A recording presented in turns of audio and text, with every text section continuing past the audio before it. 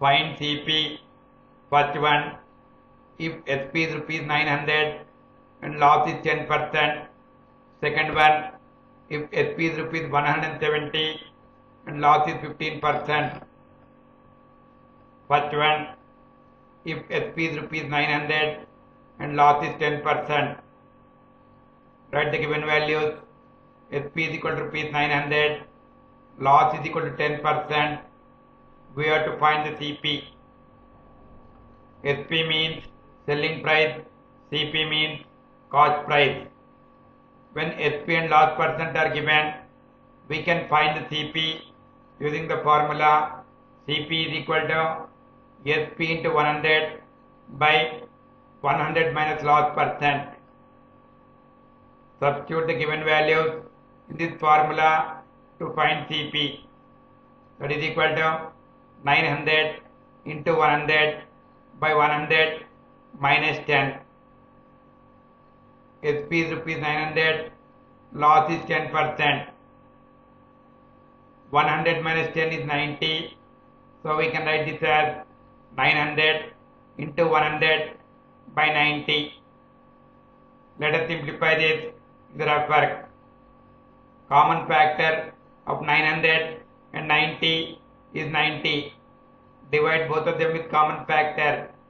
When we divide 900 with 90, we get 10. When we divide 90 with 90, we get 1.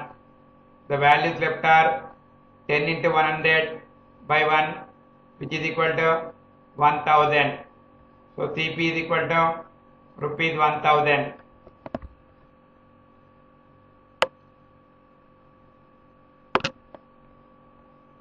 Next one, if SP is rupees 170 and loss is 15%.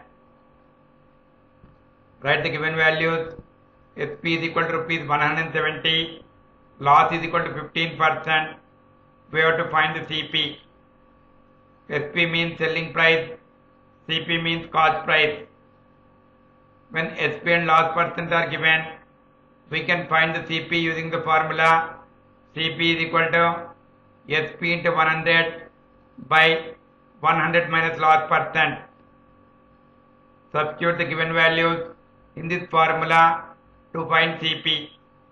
That is equal to 170 into 100 by 100 minus 15. SP is rupees 170, loss is 15%. 100 minus 15 is equal to 85. So we can write this as 170 into 100 by 85. Let us simplify this in the rough work.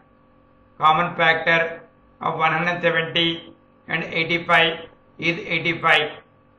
Divide both of them with common factor. When we divide 170 with 85, we get 2. When we divide 85 with 85, we get 1. The values left are 2 into 100 by 1, which is equal to 200. So CP is equal to rupees 200.